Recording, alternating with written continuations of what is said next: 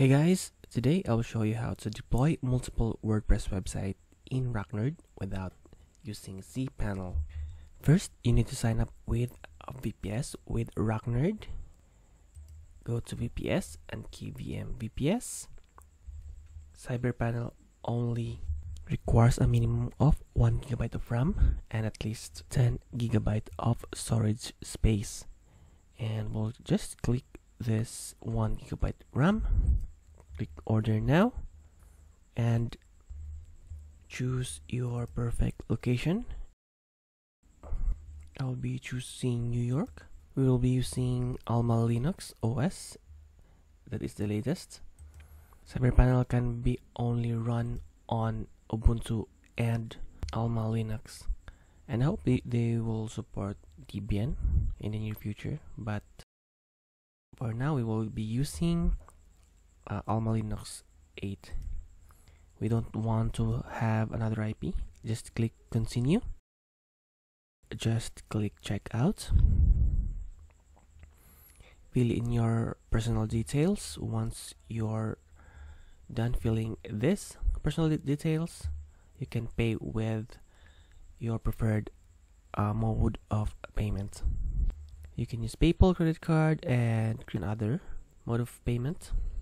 Once you have chosen your preferred method of payment, just click this one and just click complete order. So once you have paid your VPS, RackNerd will set up your VPS immediately and you will receive login details containing your RackNerd login information as well as your root password to connect to your server via SSH.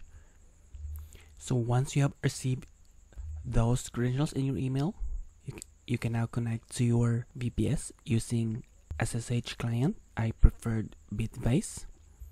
Just run your Bitwise SSH client. Put your server IP here and use port 22. Just click login. Click accept and save.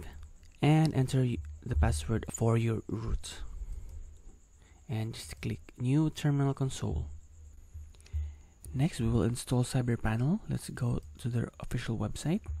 And we will just run the installation script because we have already installed the latest one. We don't need to update this for now, but eventually you need to update your packages for security reasons.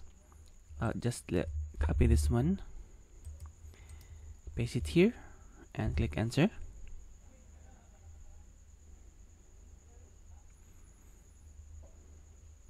And we will install cPanel. Just click 1. Since we will be installing multiple WordPress websites, we will just use Open Lightspeed and just click number 1. Just input number 1. Just choose Y and I'll be choosing no. And we'll be installing the latest version, so just hit enter. We will be choosing a random password, so we will just enter R and yes, Y, enter. We'll wait for a few minutes for the cPanel to be installed. Okay, once cPanel is fully installed, you can restart your server by typing Y, or you can just restart it on a later day or a later time, and we will access our cPanel using our IP address with port 8090. Let's go. Just click advanced. Click accept the risk and continue. And we'll just use our login credentials. It will be admin. Click sign in. And here we are on our dashboard of cPanel. Next, we'll add a website. Just go to websites, create website.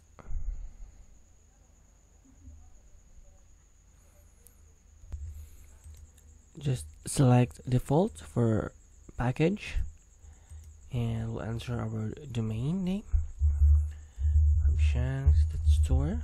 We'll just put webshanks, and we'll just use the latest one. Click SSL DKIM support and open base directory protection. If you want to enable email in cPanel, you can just click create mail domain, but we'll not do that for now. Just click create websites, and we have successfully created a website. And we'll go to our domain name register. Let's go to Namecheap. Let's go to our domain and just click manage. We'll use a basic DNS Namecheap and just click this one, and just go to advanced and add two A records, one for non-www and one for www. Let's just delete this one. We'll add a new record that will be non-www, and our IP address is this IP address.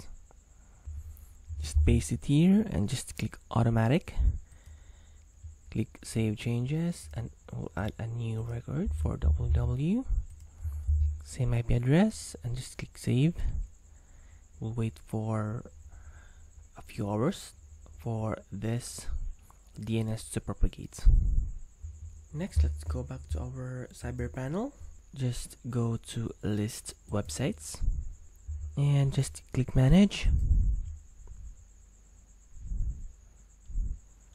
Scroll down and you will see WordPress plus ls cache. Click that one. WP in RackNerd first websites. Let's just go for admin. I'll say admin 1, 2, 3, 4. webshanks121@gmail.com. We'll leave this empty and just click install now.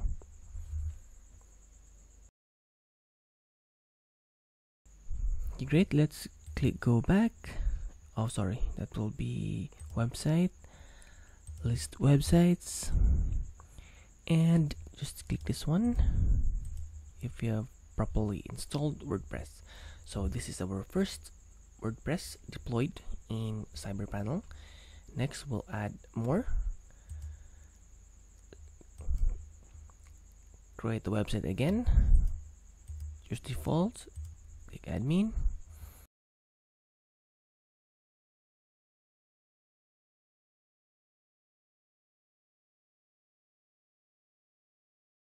I'll choose 8.1. Select this 3 and just click create websites. And let's add a records again on our domain register. I'll just go back to dashboard and I'll use my second domain and go to advanced DNS. Okay, we'll just replace this IP address here. Just click this one and just click save, and again we'll wait for another few hours so that it will propagate. And let's go back again to our cPanel. Just click list websites and we'll manage the second one. Scroll down again and I'll just click WP plus ls cache.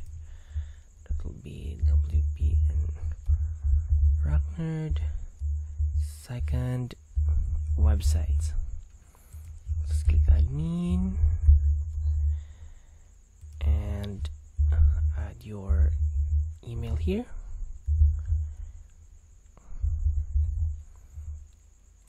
Sorry, and we'll just leave this empty. Click install.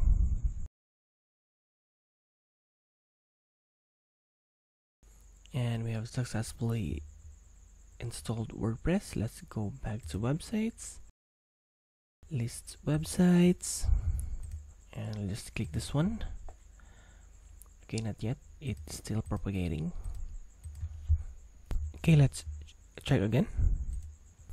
Okay, now we have created 2 WordPress websites in cPanel without the need of cPanel. This is a free web control panel that you can install multiple WordPress websites. You can create more WordPress websites by following the steps I have shown you. And for bonus tip, you can get RackNerd for just $18 per year or $1.5 per month. I'll just go to this link and I will put this link on the description down below. For $17.98 per year, $24.89 per year for 2 GB of RAM and 4 GB of RAM for just $44.59 annually. So this is very cheap. Take advantage of this. I'll put a link on the description down below so that you can see the deals for France. So that's it. I hope you learned something new. With cPanel, you can create multiple WordPress websites without the need of cPanel. With this method, you can save few bucks for cPanel licenses. Instead of using cPanel, you can just use a free cPanel alternative. That's it. I hope you learned something new, and please hit that like button and subscribe to my channel. So thank you all for watching, and I'll see you on my next video.